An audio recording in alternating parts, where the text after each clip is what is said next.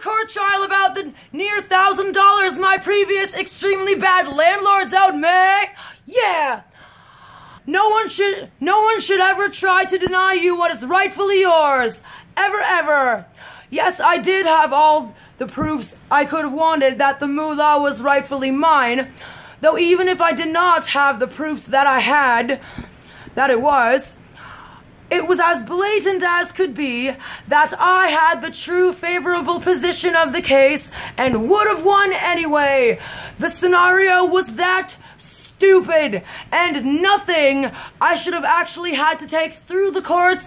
Firstly, they even confirmed my side of the case a few times with the immensely understated, idiotic papers they tried to use as their case files.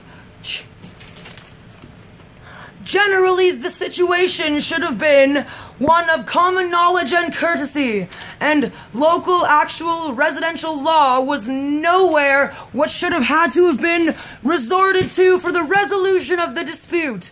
That's for sure.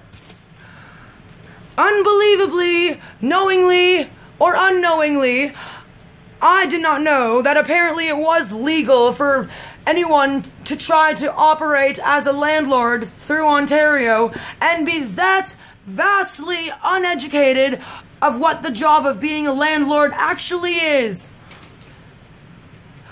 Please, can landlord licenses be mandatory through all of Ontario, at least?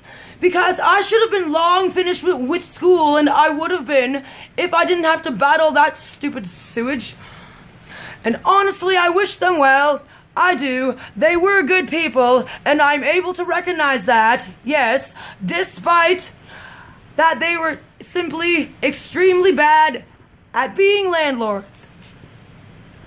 Yeah, I've had a constant credit card debt for nearly a year, and obviously no one should. So, yeah, I got through it. I won. Justice rules. Roar!